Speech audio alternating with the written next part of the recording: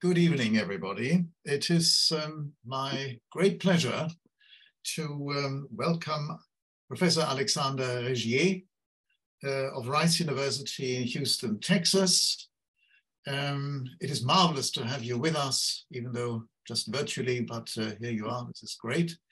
And when I say it is a particular pleasure, then I say this because our speaker, our guest, is a very fine specialist in the area of 18th century Anglo-German cultural relations, literary relations. I think, I dare say, my favorite publication of his is Exorbitant Enlightenment, an extraordinary text, an extraordinary investigation into the what he calls Anglo-German constellations, with a particular emphasis on William Blake and Hamann, Johann Georg Hamann, and what Alexander Regier has achieved in this publication is that he has somehow corrected the rather awkward impression that Isaiah Berlin once caused when he wrote on Hamann, and simply labeling him as an irrationalist, etc., and that was it. So we have a much more, dare I say it, informed and interesting account of Hamann and Blake and their contribution to these constellations in this remarkable book, Exorbitant Enlightenment, published by Oxford University Press in 2018. But with Professor Regier, we also have a very fine expert on British Romanticism, English Romanticism, with publications on, for example, William Wordsworth's Poetics, and one study on fracture and fragmentation in British Romanticism, Cambridge University Press in 2010. But in addition to all of that, he has published widely in other areas as well. And this includes, for example, and I emphasize this even though it is not part of our discussion this evening, he has written on the prose, unusually enough, on the prose of the poet Dos Grünbein. So tonight, however, the emphasis is on something very particular, something very special, namely the origins and afterlives of Robinson Kreutznaer, Anglo-German London in the 18th century. Over to you, Professor Regier. We are looking forward to your talk very much. Thank you very, very much, Regier, and thank you also, Jana and Kim. I'm extraordinarily pleased and also very honored, really, to be here. I mentioned this just now in the chat before. The institutional articulation of the interest and necessity of studying Anglo-German relations in, the kind of political and academic climate that we're in is absolutely paramount. And the way in which the center does this, and especially the people who work there, of course, headed on by Regier, is really a tremendous, tremendous beacon. So thanks again for inviting me. I would also like to just briefly apologize to Jan and Kim, because I kept some of the materials for far too long, simply because I had lots of things to attend to, unfortunately, and I really appreciate their work in disseminating the information at such short notice. I joked in the conversation earlier about how this talk might shed on some slightly more cosmopolitan dimensions of the 18th century in comparison to the 21st, and we'll see how that goes. Actually, upon working and rereading some of it, I'm not so sure anymore, but I'm sure that you can help me out with that in the Q&A. Today, I'd like to do three things, really. The first is to give you a sense of the richness of the Anglo-German community in London in the 18th century, and how this points us to a much larger topic of multilingualism and cosmopolitanism that we need to consider as students of Europe and the world. The second thing I'd like to do is to expand the few existing accounts of this polyglot community from the more immediately obvious classes of the intelligentsia, the writers, the artists, and the book trade, on which I've worked some before, as Regier mentioned so kindly, to also include areas of society that are really much more working class, such as the big groups of the German refugees into London in 1706 and the later community of German sugar bakers in London. I want to suggest that we take their presence seriously, not just as a historical, but also as a linguistic phenomenon. And the imperial bells here of the sugar dimension should be ringing loud and clear. My third and last contribution is to invite us to think a little more about what the realization of the multilingual character of the 18th and early 19th centuries can do to our understanding of the formation of certain periods, the Enlightenment and Romanticism in this case, which think about race and nation as very much tied to language. So how does the insistence on the primacy and the importance of language square with the multilingual reality and practice then and now? And once more, there's an obvious connection with the wider sort of political dimensions and concerns that we can, that I'm happy to come back to in the Q&A. As a scholar of the 18th century literary culture, I understand this BASF series, especially in the context of the Center in Queen Mary and Regier amazing work and others, to be an invitation to address some factual misconceptions that they have also worked really hard to dispel. I think we get a renewed sense of the importance of Anglo-German literary culture during that period if we do that.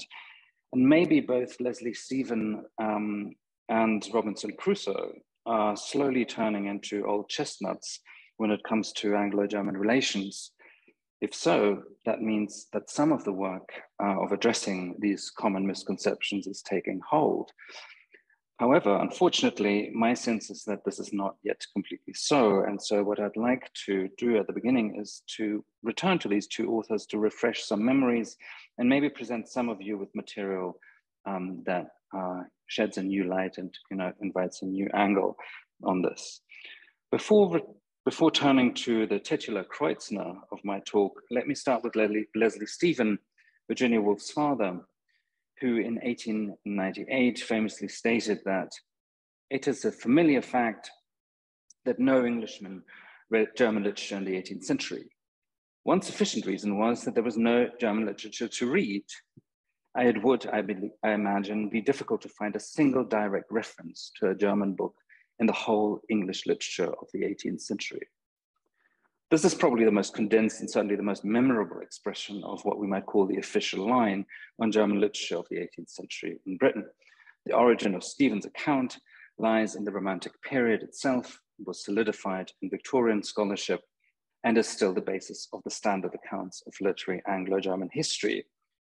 It makes it easy to treat these national literatures as completely distinct, and until the advent of Romanticism, and to read Samuel Taylor Coleridge here, of course, by implication, it's also a neat and radical break between those two conceptual categories or periods when it comes to Anglo-German relation. The problem with the account is that it's simply historically not accurate. I believed it too until I went into the archive. And what Stephen said simply doesn't match the historical facts. And it has severely limited our understanding of the period for a while. And I should make clear here that, as you can see from the title of Stephen's essay, actually Stephen is not a chauvinist when he's saying this. He takes on this official line. It's just that he produces a very condensed and the most intense sort of version of it, if you like. But this is not the result of sort of a terrible chauvinism. As I try to show over a variety of studies and publications, it is that quite the opposite was true of what Stephen suggests here. Anglo-German relations during the 18th century were in fact varied, rich, and complex. They involve exchanges on many different levels: economic migration, book trade, travel, religious communities, and many forms of productive exchanges across the Channel. It is studies in studies involving Blake, Hamann, the Moravians, and many others, I've tried to show how the constancy and continuity of these exchanges in both directions make clear that maintaining a clear division between German and British canons is far too neat a way of arranging literary history and our understanding of these terms. The material and figures that come into view challenge the way we do both literary history and literary criticism, and they remind us of the need to work across languages if we want to get a sense of the complexity of certain historical realities of the time. So you can see where my promised argument on multilingualism comes from. Now, I won't go through all of the materials that would A, be too long, and B, they're already publicly available. But what I want to do is to show you how, once we pay attention to these cross-channel dimensions, things can change quite dramatically. And this is where I want to take the first paragraphs of Daniel Defoe's Robinson Crusoe, published in 1719, as an example, which framed that novel as a story about Anglo-German immigration, in fact.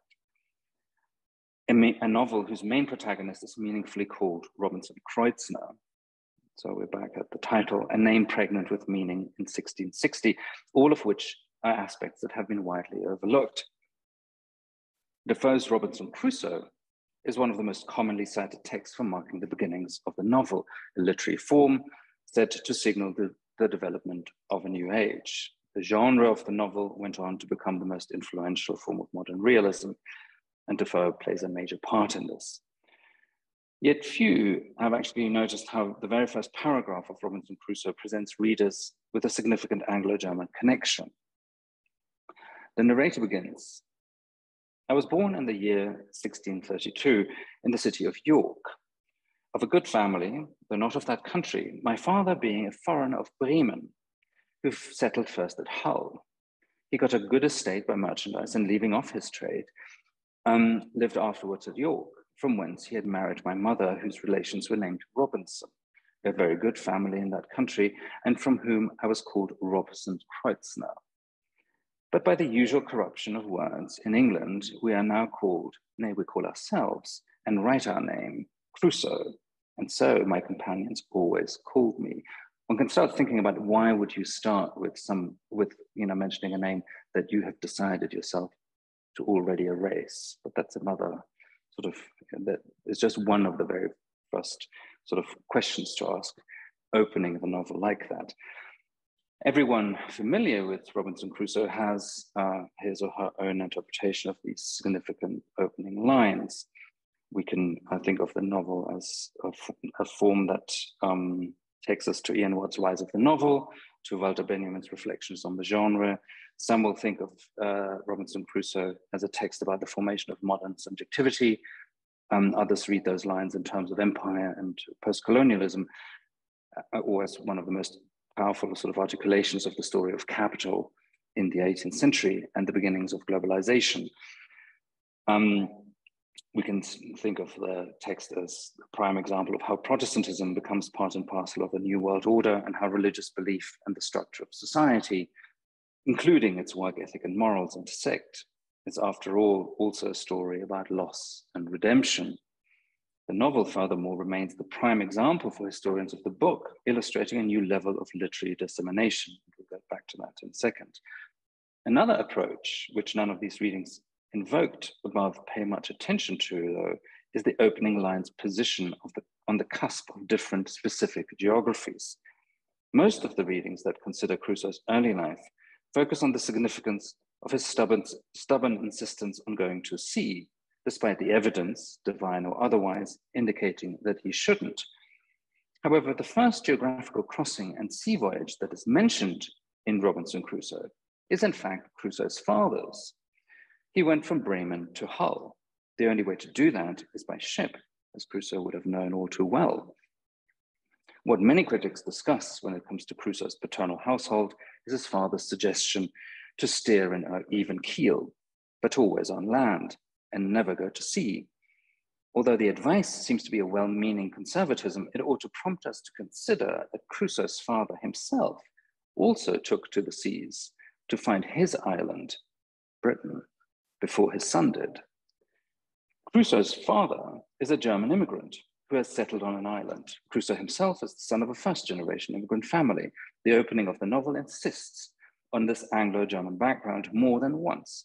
Crusoe's family is emphatically not of that country, Britain, my father being a foreigner of Bremen.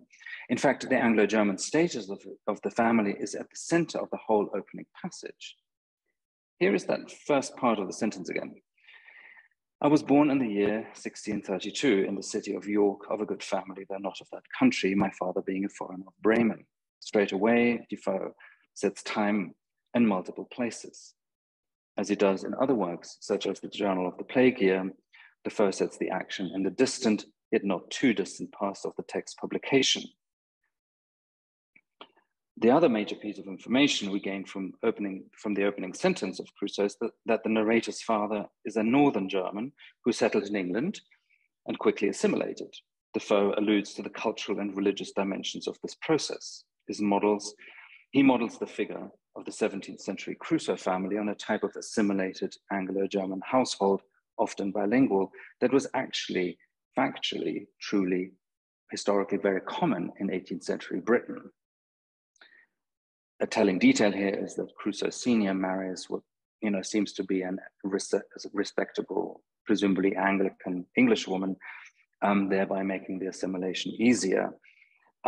This union is a fictional instance of development that that we can really trace quite a lot in the archives.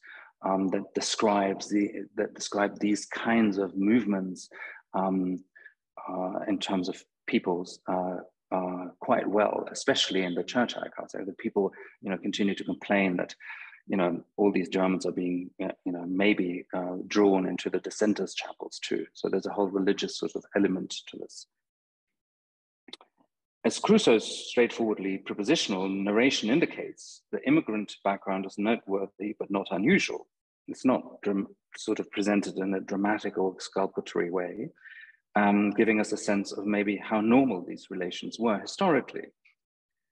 Of course, this is a novel and not a field report, but if we check these historical sources, and this is the bit where you just have to believe me, it transpires that such a transnational move was nothing unusual in Defoe's time, and certainly within the realm of a realist novel.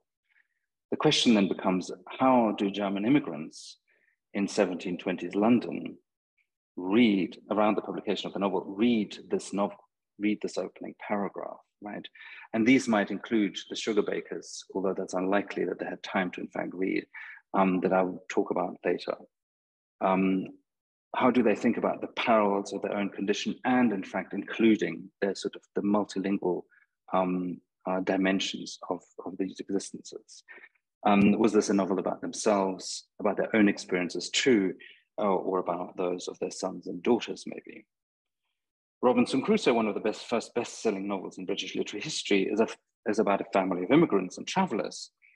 It must have given Defoe great pleasure to see that it was, and still is, considered a very English novel and a very English character representing specifically Anglo-centric values and ideas. I think it would have tickled him particularly because it's both mistaken and exactly right. It's a blatant mistake if we are quick readers and we think of Robinson to be a typically English figure, sort of a la John Bull, whose national identity is supposedly unproblematic. It's accurate if we read the novel in a spirit to which Defoe would have been much more partial, namely understanding the character of England to be the result of precisely the kind of immigration and cross-cultural exchange, including multilingual exchange, that the opening of the novel describes. I'm of course speaking here about Defoe's satire, The True-Born Englishman, 1701, a remarkable poem and one of the most powerful articulations about the absurdity of speaking about the purity of a nation, precisely because globalization is already a fact in 1701. And once more, you'll see how my aim of insisting on the importance of language for nation building, but also for a certain skepticism about it, is something we need to pay attention to. The poem works through the multicultural background of Britain and its complex composition over time and space. As Defoe explains in the preface, an Englishman of all men ought not to despise foreigners as such. And I think the inference is just, since what they are today, that we were yesterday, and tomorrow they will be like us. Defoe does not shy away from considering the violence that the myth-making of the pure Englishman contains when he goes back to the impure origins of the national construction that Robinson Crusoe is later on supposedly carrying on. Thus, from a mixture of all kinds began that heterogeneous thing, an Englishman, in eager rapes and furious lust begot betwixt a painted Briton and a Scot, whose gendering offspring quickly learned to bow and yoke the heifers to the Roman plough, from whence a mongrel half-bred race there came, with neither name or nation, speech or fame, in whose hot veins new mixtures quickly ran, infused betwixt a Saxon and a Dane, while they rank daughters to their parents just, received all nations with promiscuous lust. This nauseous brood directly did contain the well-extracted blood of Englishmen. Defoe's points here are wide-ranging, of course. In relation to Crusoe and his mixed heritage, it can only mean that Crusoe is a typical Englishman because of, rather than despite of, his cross-national heritage and character, even though, thankfully, there is no raping or pillaging necessary to make that happen. And that's a very, very, I think, an important point. It's not just a quip here. Such a reading of the novel makes us consider Crusoe as a British icon, whose character and cultural background are the result of immigration, transnationalism, and a specifically Anglo-German context. Even Robinson Crusoe's name turns out to be an important site of his family's Anglo-German mixture. And here I want to return to the novel. He presents his first maternal name, Robinson, as the traditional English part of the lineage. Kreutznaer, in contrast, is straightforwardly German. The detail opens up Crusoe not just as a very British novel, but also as a very Anglo-German novel. The text uses this Anglo-German dimension to set the scene for its exploration of the crossings and the disruption of both national languages and their literatures. It's revealing that Defoe wrote and published essays specifically about German immigrants to London, championing their presence in Britain. It gives the fact that Crusoe is one of these immigrants some extra textual poignancy too. Kreutznaer is not a random name, and Defoe does not choose it by chance. The biblical corruption of words that the narrator invokes only half hides its deeper and important truth. Kreutznaer is itself a variant, actually a corruption, of the name Kreutzer, or Kreutzer, with a TZ or a Z, a word with much significance in the context of the novel. Kreuz translates as cross in all its many senses. A Kreutzer is a cruiser, a person or a ship that crosses the seas and oceans. Robinson's name is already a sign of his travels to come, of trying to create a grid of the oceans to explore. And he can only do so by crossing his father, ignoring paternal advice. And Kreutzer also refers to the Christian cross, so relevant for the Protestant undertone of the novel. Crusoe is a crusader. He brings modern Christianity with all its capitalist practices across to the island. He lives up to the potential or a calling of his German name. As if by chance, though of course there is little chance here at all, his name also describes a literal intersection between these larger beliefs and the economic order that underlies them. And to make matters even richer and more complicated, a Kreutzer was also a coin, the most common unit of exchange in German-speaking Europe between the 16th and 19th centuries. We still hear the echoes of this meaning in the currency of the Brazilian cruzeiro, a currency unit that at the end of the novel, Crusoe himself uses to estimate the value of his Brazilian plantation. Quote, the value of the plantation increasing amounted to 38,892 cruzadoras. There's an important detail here that will be sort of an echo later in the sugar, for the sugar bakers. Brazil is the first place where sugarcane is actually produced on what we would now think of as a more industrial scale to get re-imported and then refined in Britain. These cruzadoras, of course, guarantee Robinson Crusoe's wealth upon his return to Britain. like so many coins, the Kreutzer and the Cruzeiro bear the visual representation of a cross that you can see here, thereby marking the territory of its economic values, primarily Christian. One of the reasons we don't often think of Robinson Crusoe as an immigrant novel is because it's so powerful in sketching the protagonist's imperial ambitions, Crusoe's outward work, as it were. It's worth taking a moment to reflect on the intergenerational move across nations that facilitates this. The name Crusoe carries that move into the world and is from the very beginning marked as such. Robinson Kreutznaer contains with it many of the central aspects of Crusoe's life to come, not just that, so the afterlives, which are the only legible through their Anglo-German connections. Okay, so what does this short reading sort of suggest? One thing is, obviously, it directly puts us to us that there is a level of cross-cultural exchange, specifically between Britain and Germany, that's much more complex than we might have realized, and that it behooves us to pay attention to it. Of course, the first novel presents only one instance, but again, if you believe me, there is plenty of further evidence, some of which is easier to find than others, but has been traced by many people, and surely by many people in this room, virtual room. I think what I want to insist here is what is crucial to this sort of endeavor is also the ability to listen across languages. That the monolingual construction of literary history actually gives us, that doesn't really get behind the story of Crusoe's name, for instance, which is representative here for a whole host of connections, genres, transmissions, and many other artistic forms that help define the intellectual and cultural context of 18th century Britain. So I think that's sort of an important way to get us away from monolingual literary histories that never did quite work.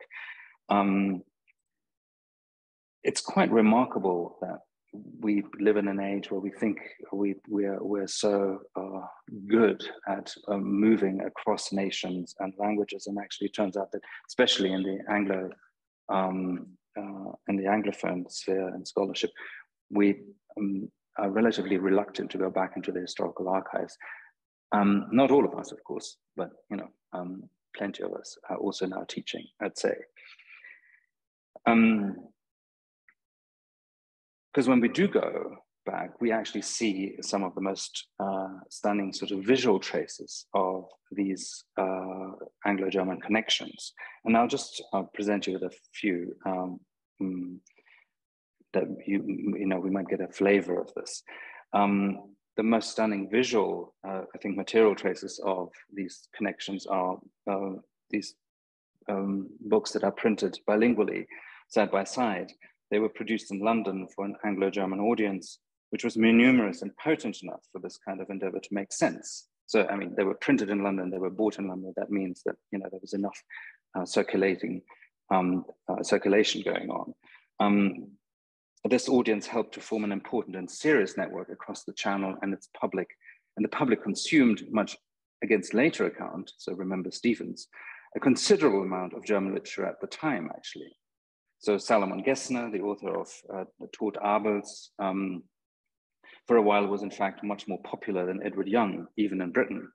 The Eclectic Review writes, "The death of Abel during the last half century has rivaled the Pilgrim's Progress and Robinson Crusoe in popularity," unquote. And there's lots of these kind of assessments. Seriously organized ecclesiastical and educational structures, such as the Moravians, overlapped with British nonconformist groups and the birth of Methodism. The Moravians in particular are the most important organized force in the Anglo-German community, including the influence on hymnody in Britain. Again, much of this work is done bilingually, printed side by side, or we find all of this in manuscript too. There's plenty more, right? Henry Fuseli reveals himself to be far more than the painter of Gothic's Romanticism's The Nightmare, but in fact an active political voice that translates and transmits works on Rousseau and Hume that are published by Joseph Johnson, read by Blake, and reviewed by Georg Hamann back in Germany. Again, I've written about Anglo-German life before and its remarkable penchant for producing unusual and philosophically significant figures. But I want to turn now to a group of people who also fall into this category of Anglo-German life, yet they don't really make it into the canons of most literary or cultural accounts today, even though some of them were very much on the radar, certainly for people like Defoe. And in fact, Defoe's writings on German refugees in London, to which I now turn, provide a timely and powerful illustration of this point. One simple reason for the rise of the Anglo-German community in 18th century London was simply that comparatively many German immigrants actually came to Britain. While we don't have really exact numbers for the whole nation, it's certain that the German community numbered 8,000 in London alone by 1785, a number that 15 years later had risen to 30,000, or around 3% of the total population.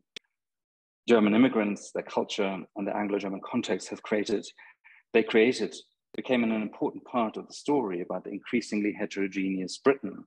It's no coincidence that Defoe developed an interest in this steadily more influential group that was mixing with the British. Remember that he believed England to be, quote, a mongrel nation, right? Thus, from a mixture of all kinds began that heterogeneous thing, an Englishman, a diverse people whose amazing quality was to assimilate foreign influence.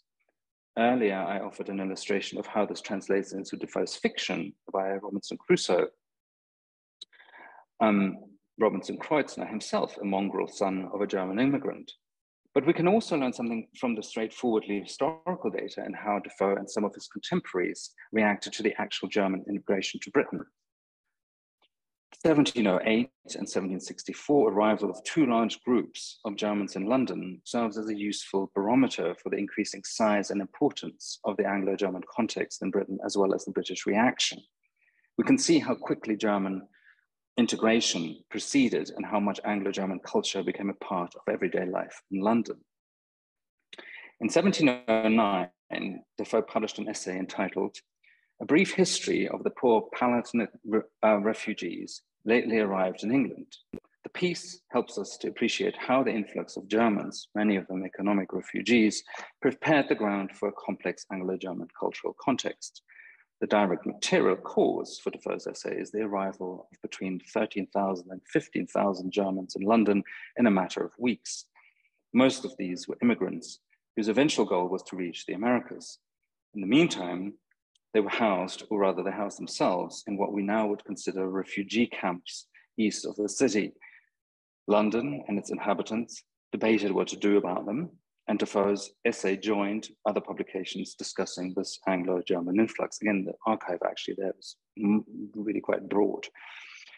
Much as in his other essayistic work during this period, Defoe's Brief History champions social and economic liberalism, with a view that England is a multilingual and international space.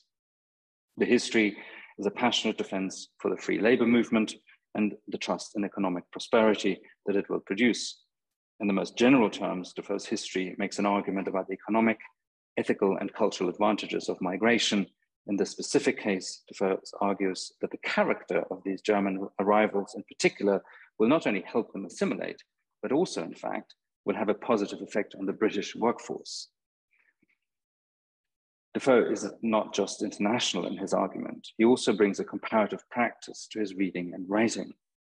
At a crucial moment in the history, he refers to the scholarship in German, a printed relation in the German tongue, or to related legislation, quote, late act of naturalization of foreign Protestants, to bolster his argument. Defoe's reading of foreign sources on economic migration was by no means something special or far-fetched for this time. Just as his prose style and his political arguments suggest, the crossing of linguistic barriers through print, travel, and other forms of exchange was just part of a new reality for an increasing number of people, certainly in Europe. In this sense, Defoe's essay is a testament to the internationalization of the argument of economic liberalism and the immediate impact such views have for the reality on the ground that these German migrants will experience in London.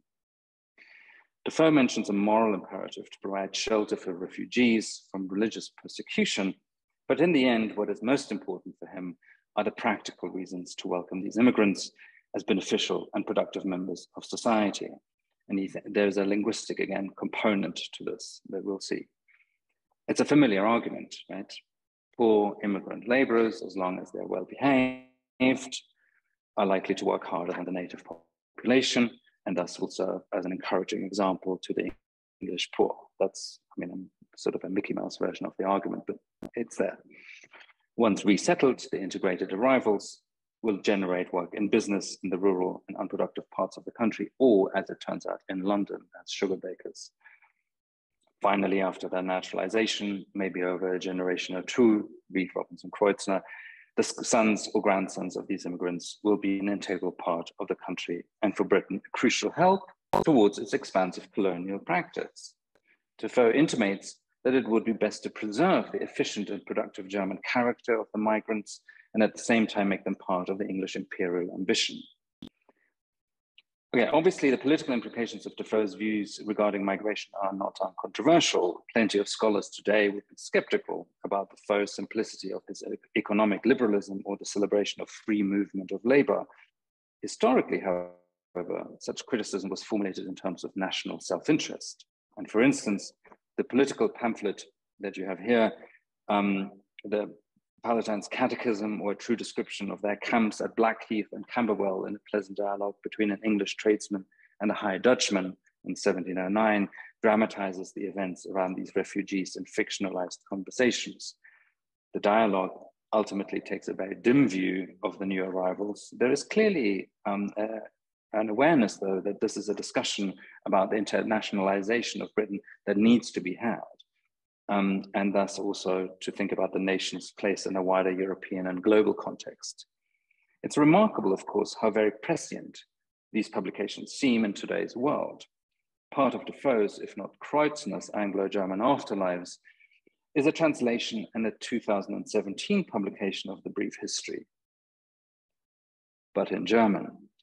At the height of the refugee crisis, Kurze Geschichte der pfälzischen Flüchtlinge is indeed, as the advertisement sticker suggests, von erschütternder Aktualität, of harrowing actuality.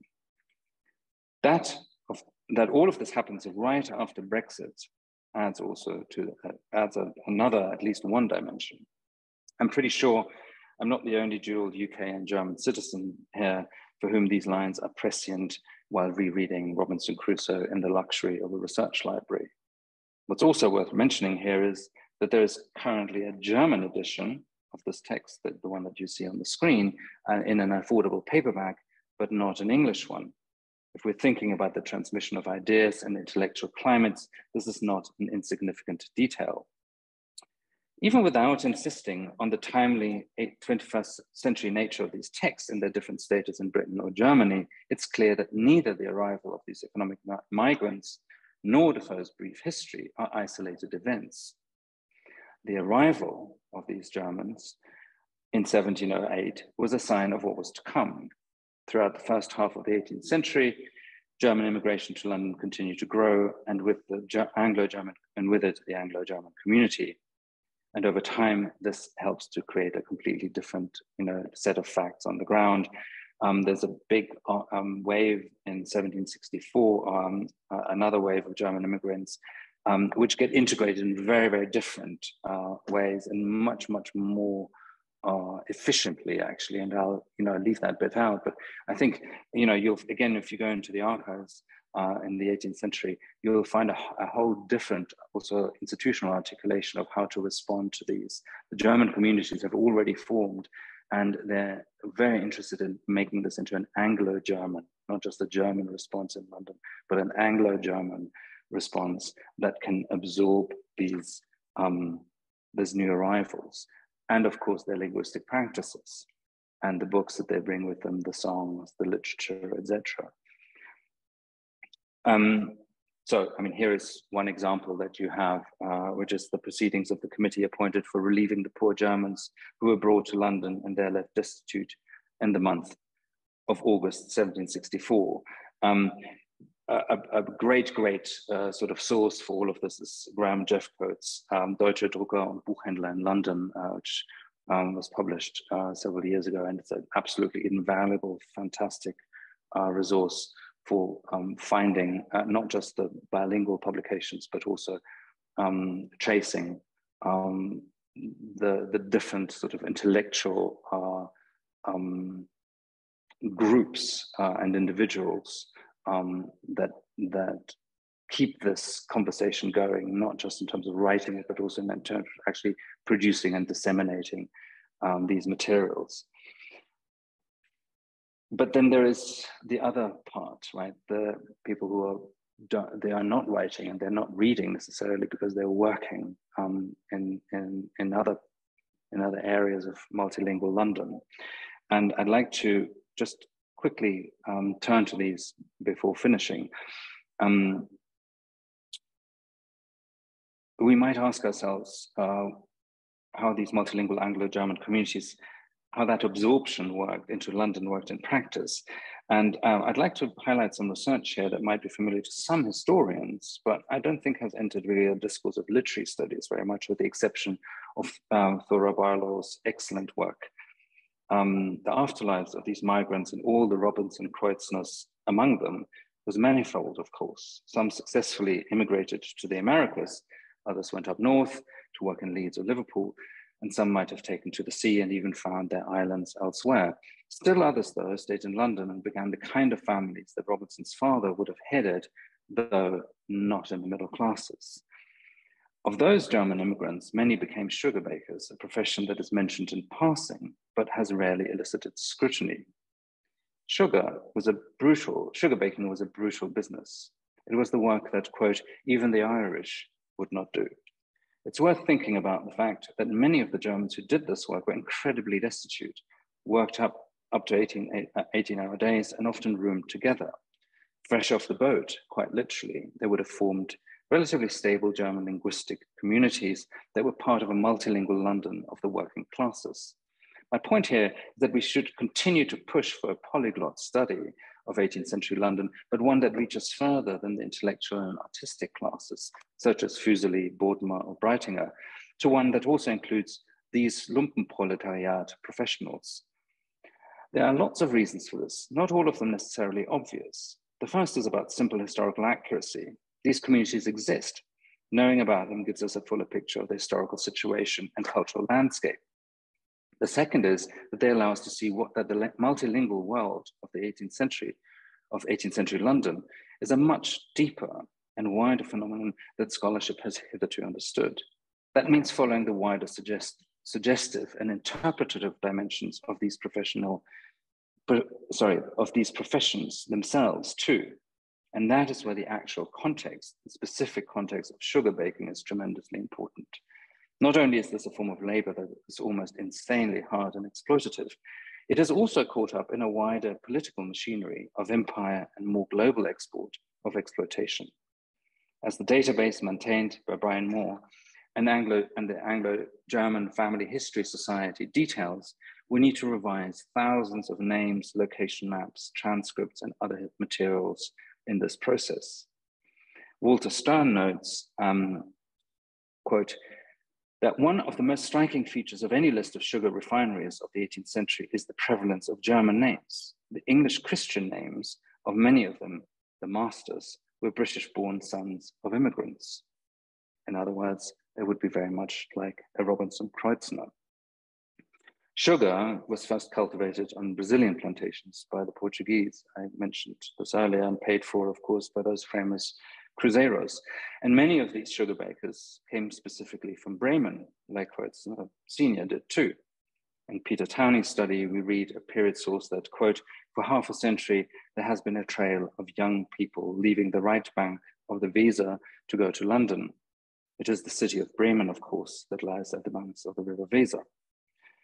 Once the raw sugar arrived from abroad, now of more the West Indies than Brazil, it was transported to the refinery, as Thora Barlow actually points out in her, as I said, excellent work. With many other refining processes, there's nothing really urbanly refined about this at all. The sugar was boiled, and then it was mixed with lime water, to which was added a substantial amount of cow's blood. Yes, sugar in London was not vegetarian, let alone vegan, The blood, by the way, was called the spice of the melted sugar. And according to the 1861, the useful arts of and manufacturers of Great Britain, we find here a sort of description, the serum of watery part of the blood consisting chiefly of albumin, of which white egg is a familiar example, becoming curdled by the heat and entangled, most of the impurities floating in the solution, raised them to the surface in the form of a thick scum, which was carefully removed. This process was sometimes repeated 2 or 3 times with fresh quantities of blood, and from the scummings, a low quantity of sugar was afterwards obtained. There are plenty of descriptions of sugar baking and unspeakably hard labor conditions that these German immigrants were laboring under. What I want to emphasize is that much of this work would have been happening in a multilingual space and sphere. A steady stream of German immigrants would meet the second generation nationalized British subjects of German extraction, creating a multilingual sphere that was far away from the translations of Winkelmann or Montagu that Fuseli produced, and yet still shares a polyglot nature. What I want to suggest is something I think I missed in my earlier studies. We do well to understand London's multilingual character, not just a phenomenon, not just as a phenomenon that produces cultural capital. While that is undoubtedly true, and it remains one of the most utmost interest to me, we need to also understand how much the Anglo-German intelligentsia would have actively interacted or ignored Anglo-German labor forces that were also multilingual. Take Fuseli, for instance. An adamant abolitionist, he takes up the famous phrase that, quote, slave trade is legal for we must have sugar, unquote. Surely it's clear to him that not only Africa and America, but also Anglo-German London is caught up in these rationalizations and machinations, without suggesting an equivalency here, of course. Multilingualism is involved in these transactions too. That's, of course, not an ethical judgment. After all, learning a new language, just like traveling, doesn't make you a better or worse person. However, the specific role that multilingualism plays in the dynamics of an empire are key. Especially, it seems to me, because what follows the 18th century is a romanticism which insists on the primacy of language as crucial, yet also links language, culture, and race in complicated ways.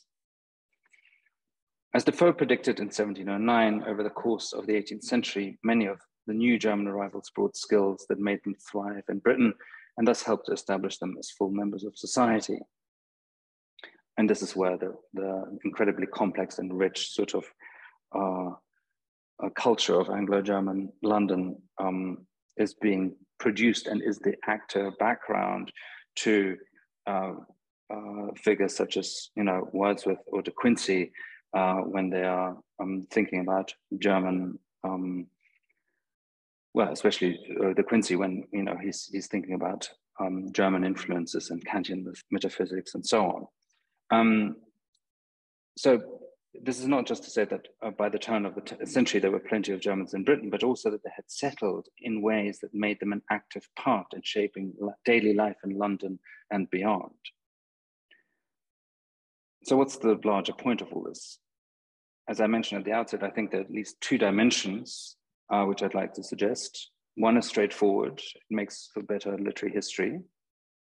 The other is that we can take the complexity and variety of Anglo-German multilingual life as an invitation to do more work to better understand the larger ways in which these polyglot networks form part of a complex process that includes bright and dark sides of an increasing globalization in the 18th century. But alas, we can only spend one Kreutzer at a time, so maybe we can speak about this in the remaining time. Either way, thank you very much for listening. Alexander, thank you ever so much for this truly fabulous and illuminating presentation and lecture. Splendid, splendid. And I'm really genuinely grateful to you for this topic that you have discussed with such panache and so exciting and interesting material for us all. And I think you have highlighted so clearly that looking at Anglo-German cultural relations can't happen, absolutely can't happen without the 18th century, and especially the first half of the 18th century, where we tend to look more towards the second half for obvious reasons. But The other thing that you have introduced here, I think so importantly, without which cultural history also doesn't exist, is the more down-to-earth approach. And I'm particularly grateful to you for highlighting the sugar bakers and the sugar refineries. If we now all were not in Texas or anywhere else in the virtual room, but in Queen Mary, we could just move down to Alley Street, where we have, of course, the Lutheran Church, St. George's, and interestingly enough, founded in 1762. And I could just tell you, as also a connoisseur of Durst Grünbein, when we had one of our first Anglo-German annual lectures, Grünbein gave that, and we had actually the St. George's Church as a venue at the time, because, as you know, just for information for the others, in case you don't know, the sugar refineries, the major sugar refineries, were in fact in that part of the world. So here we are. I think it's fascinating what you told us about the Robinson Crusoe legacy and the background to it. So I can simply invite questions at this stage. And please either raise your hand and Jana can switch on the microphone for you, or use the chat, which I will now also open, and I can see if anything happens in the chat, whatever you prefer. Whilst you're all thinking about questions, perhaps just a very simple warming up question from my point of view. Of course, we are talking about, not quite in the early stages that you addressed, but we are talking about the early Georgian London. We are talking about the Hanoverians. And it is interesting, at least from my perception, when we looked at 300 years of Hanoverians a short while ago, this kind of discussion didn't really take place, at least not here.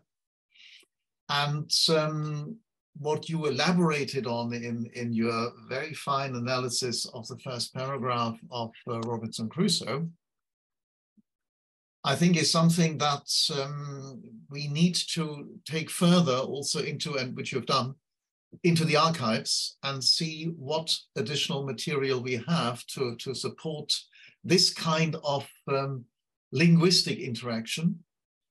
And then also to see where this utter misconception, this is where the question really begins, this utter misconception we have from Leslie Stephen at the end of the 19th century. Where does this misconception come from? Yeah, I completely agree. I mean, and again, the Stephen and the Crusoe are, if you work in this, right, and they have become sort of old chestnuts already, maybe, but I don't think they are really for most others. I was certainly always interested in this topic, and I just thought that the official line was correct. I mean, nobody really before 1790 was interested in any German stuff at all. And then you go and you find out that, you know, everybody actually learned German. They learned German, which, you know, that in itself tells you something, that Byron and Shelley and, you know, and they learn German through Gessner and so on. So where does it come from? So my theory is really, or my guess, let's say, be less confident. It's a curious mixture between, well, you know, a sort of a classic moment of romantic ideology that Coleridge et al. Produced the moment where they retrospectively decide that, you know, all of these things, like the death of Abel and so on, are absolutely, you know, ridiculous and, you know, just silly 18th century sort of versions of literary affectations that they're not interested in. And it is only with their romantic interest in Schiller, etc., that, you know, this all really starts. So I think that's one sort of moment. And that's a of course, you know, aggrandizing, but also self-perpetuating sort of narrative. The other reason is that I think the First World War actually changes the mood drastically in both the way and what the kind of material that people exposed to at universities and schools, and scholars actually exposed in a way, find themselves in conversation with. And that, of course, the Second World War doesn't make things better.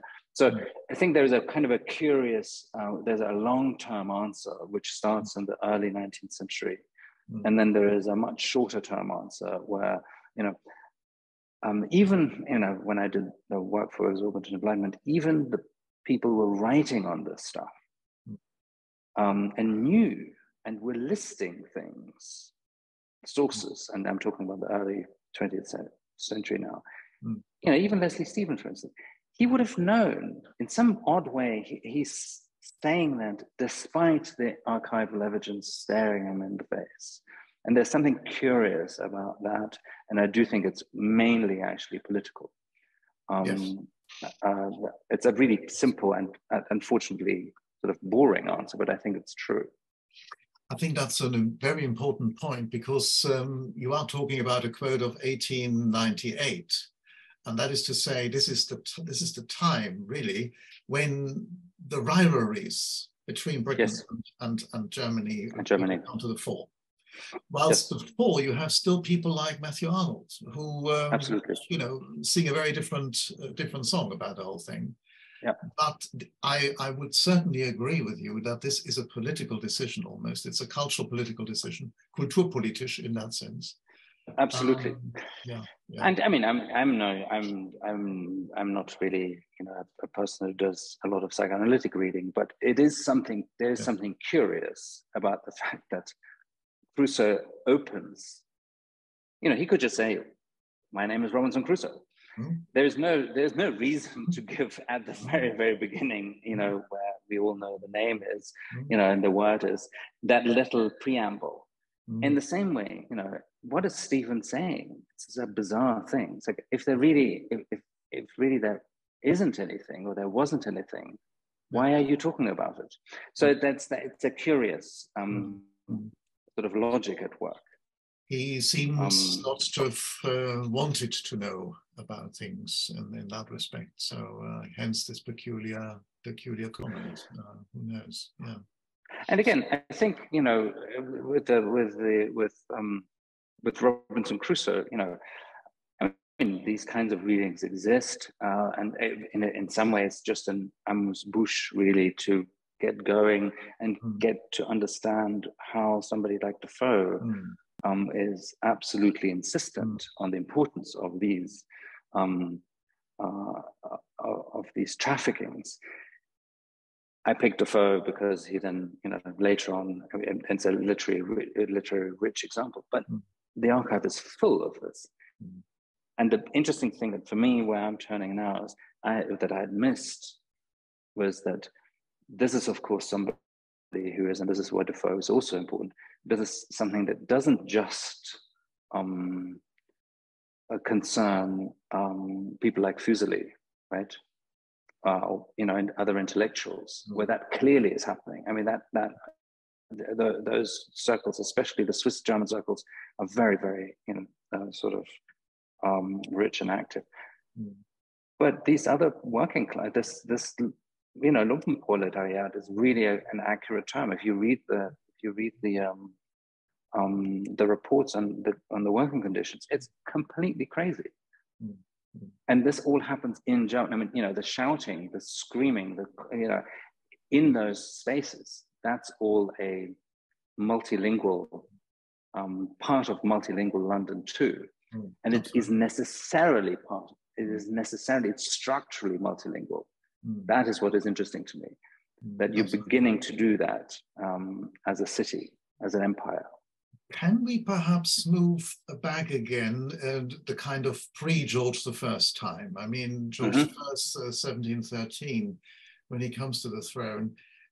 Before you talked about, and I think this is fascinating, what actually happens before the Georgians. And I mean, a great deal has happened before the Georgians come. And in a sense, ironically, they paved the way for the aristocracy to come. I mean, this is an extraordinary, shall we say, cultural historical scenario there, because normally you think the other way around. And I mean, the discussions, as I said, the discussions we had here, by and large, about Georgian England, has always been because the aristocracy was here, they were Germans, so the other Germans followed. It's exactly the other way around. It's the other way around. What you so said. you get a steady stream. I mean, I wouldn't go so far as to say that you sort of reverse the causal chain or something, but it's definitely true that pre-Georgian you have plenty of immigrants, and this is an interesting thing too. Many of them wanted to, they didn't want to go to Britain at all. They wanted to go to the Americas. Yes. They're just, they get there by human trafficking, and it's now happens. Once the coyote in Texas brings you over the border, he disappears. Anyway, there is a sense in which they weren't necessarily their final destination, planned destination wasn't necessarily Britain. But they certainly were there. And the Moravians are an absolutely extraordinary sort of bunch that were invested in this far earlier. And they're much more active than people, I think, still realize. I mean, one of the reasons for that is I think that the Moravian archives simply, they haven't been digitized. Yeah. I mean, you have to still go and, and find them in London and Leeds and all of these stuff in Pennsylvania. But what's really important is that they are there and they are actively German. They keep the German language as something that is clearly part of the way in which they think of their identity and their structures there, but in a multilingual way. So it's not about a protection of the German language as opposed to the English. So if you go, for instance, into the church archives, plenty of sentences that begin in German and end in English, or the other way around. And all of that happens, and they're of course part of the fabric of London. They do pave the way for the Hanoverians. This is not something that happens, I think, the other way around. It's certainly, there's plenty of traffic, and openly so. And there are, and structurally so. And that suggests, of course, that the England of Queen Anne was open in that respect. Yeah, much more so than I think people. Again, I didn't want to really press on the sort of the parallel with refugee streams, because I think that's always a little tricky. But what are you going to do if 15,000 people suddenly turn up in Clerkenwell? Exactly. There's not really much. I mean, even if you're not open, you've got to deal with it. And of course, plenty of people have zero interest in having these people around. Want to get rid of them as quickly as possible, but not all, right? Quite. And so there is, I think. I mean, notwithstanding the caveat you have suggested here that we can't compare directly, but nonetheless, Jana, I think once we have the recording of this session, which it will be put online on our website of the center, I think we should send a link to our Home Secretary. I think it would be quite good. You never know. Here, Yeah, here, absolutely. Absolutely, yeah. It is just so typical. And interestingly enough, the slide you showed about the DTV issue of Defoe's, remarkable, and also with the sticker that they try to obviously mention that this is an issue now. This is the interesting thing about the DTV bit, and I mean this is sort of maybe slightly too anecdotal, but I picked this up. And I really wanted to figure out whether at one point, when that sticker was used, because it seemed to me, especially when talking about Defoe, who was, of course, a fabulous journalist and knew how to make money also. I mean, this is another kind of aspect that we haven't spoken about.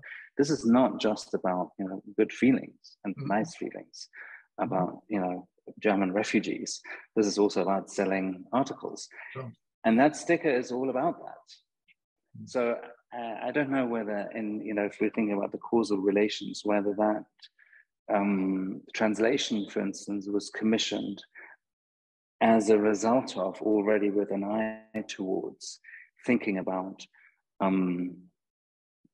what the current political situation was, or whether it was just an odd accident, right? That we can then somehow turn into a narrative later. We should ask DTV to comment, I think. That'd be really interesting. It'd be very interesting. Absolutely. Yeah. Marianne, do we have a sound at the moment? No, we don't seem to have. Right. Anyone else? That's a great shame, yes. Or you use the chat instead. Right. Anyone else? Any other comments, questions, thoughts, reflections?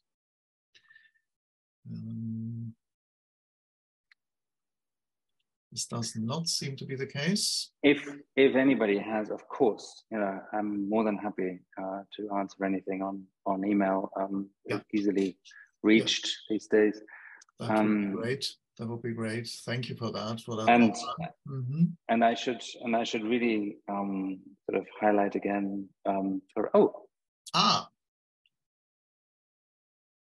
Here we can see Marianne, but we can't hear her. Marianne is here, yes. We can't hear you, Marianne, sorry.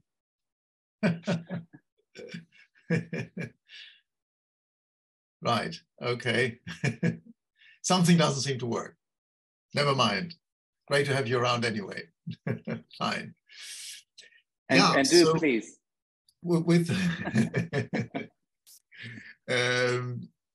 Marianne clearly liked, as we all did, I'm sure, your lecture. It really was a treat. It really was a treat, Alexander. Thank you ever so much for this. And, well, thank you for the invitation, as I said. Not at all, not at all. And as we said earlier on, it will be available as a recorded version via our website. And with some luck, we will have you in our Germion as well for the forthcoming issue. There might be more about sugar bakers. If that's the case. Wonderful. That would be great. That would be great. Thank you so much for this presentation. Thank you very, very much. Thank you for everybody who turned up. Yeah, I really, really appreciate it. And lovely. Again, fine. Thanks. Thank you. All the best. And may the center continue. We will try our utmost. Thank you so much. You do very important work. Bye-bye. Ciao. Bye-bye.